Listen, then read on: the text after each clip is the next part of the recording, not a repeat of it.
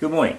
In this video I want to deal with very briefly the issue of Robert Breaker's recent video that he put up there advocating faith works for salvation and tribulation.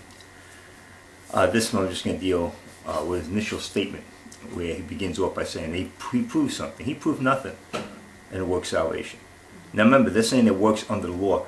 His big argument is, well, the Old Testament saints went to a different place. Well, the fact is that all the Old Testament saints were saved before the law, who were saved by faith, not by works, because they're just pointing out the law, still went to Abraham's bosom.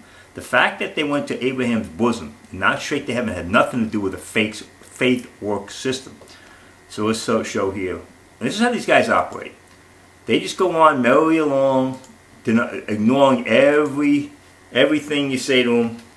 But the fact is, the book of Romans, in Romans 4, talks about, it gives you the example of Abraham. So they say things that just aren't biblical.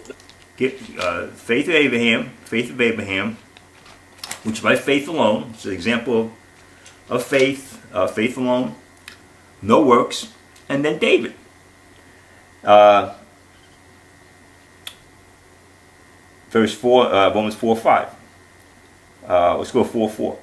Now to him that worketh is the reward not reckoned of grace, but of debt. Get that. Get that. This is why it can never be a faith work system.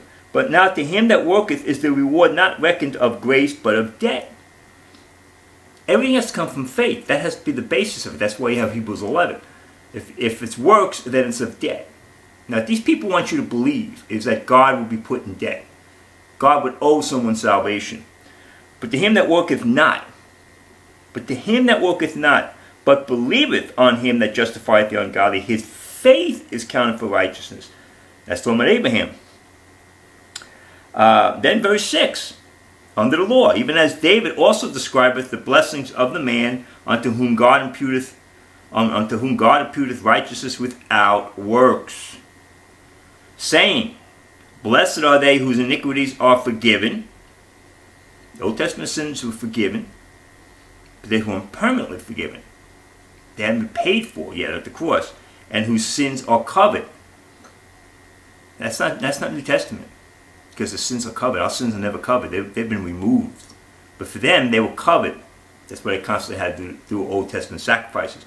Just because they're doing things in a different way doesn't mean it's a work system. It all came from faith. So they had a ritual system set up, but that's not what saved them. It was their faith that saved them. Blessed is the man to whom God will not impute sin. So what they want to do is ignore their argument about David is he's prophesizing. No, I said covered. Old Testament sins were covered. So then they make a big deal about Abraham's bosom and say, what? So they went to a different place. We know there are things different in the Old Testament. But that doesn't mean that faith was never always the issue. Faith was always the issue. It can only be the only issue for the simple fact that God will not be put in man's debt. That's what works do. Works put God in man's debt. And God is not going to put in any man's debt. This all came about because, again, I told you last time, is that these people had this bizarre view that if you teach salvation by faith, without works, and eternal security in every dispensation, people in the tribulation will look at our dispensation and say, "Oh wow, we can take the mark of the beast." This is their warped thinking. But he claims they prove something. They prove nothing. Watch the videos and say, just because they're doing something, that's not work. Where's it coming from?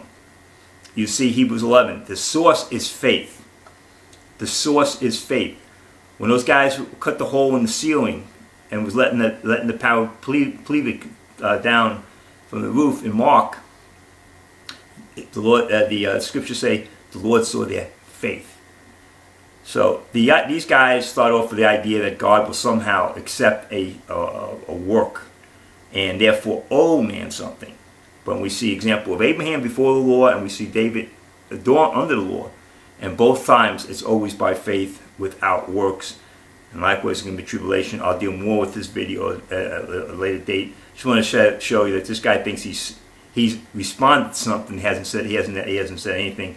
They think this is what those guys do. They all think they've answered something.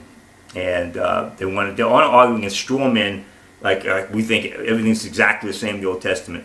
The fact that when Abraham's bosom, see, they always put under the law. See, that's their big thing. This 400-year period under the law. But the fact of the matter is that we are saved. They were saved by faith before the law, and they were saved by faith under the law, different ways.